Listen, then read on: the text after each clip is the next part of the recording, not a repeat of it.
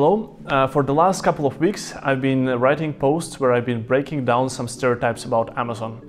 Today I would like to post it in a video format.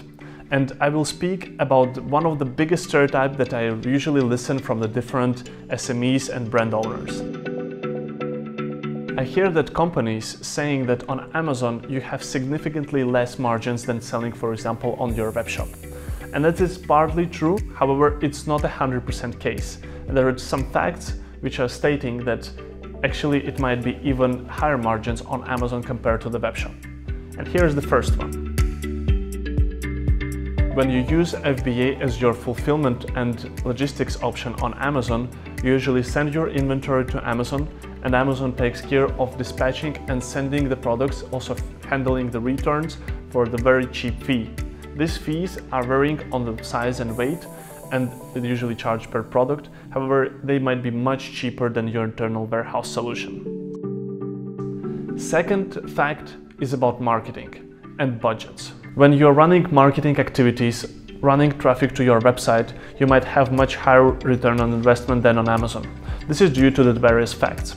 One of them is advertisement on Amazon works the following way, that if you spend some amounts on leading with the PPC advertisements your product to the top of the search pages and they're converting well, they will stick there and you will have an organic presence, which later will allow to reduce these budgets. So in some cases we even see that marketing budget for the same amount of sales is twice less on Amazon compared to the web shop.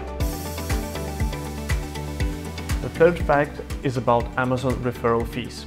Usually you are paying 15% from your sales to Amazon. However, this amount is slightly reduced over the last couple of years, and now it's 7% for many categories. Besides that, as a brand owner, you can get percentage back. For example, Amazon is offered 10% back if you're leading traffic to Amazon. And for example, you have a big media campaign or just external traffic from your social media and you're giving to Amazon the traffic, you are not only having 10% back, but increase the presence, and Amazon gives you boost because you brought the traffic from outside.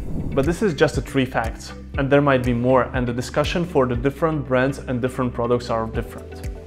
However, if you would like to find out more, please let me know what you think in the comment section and hit the like button.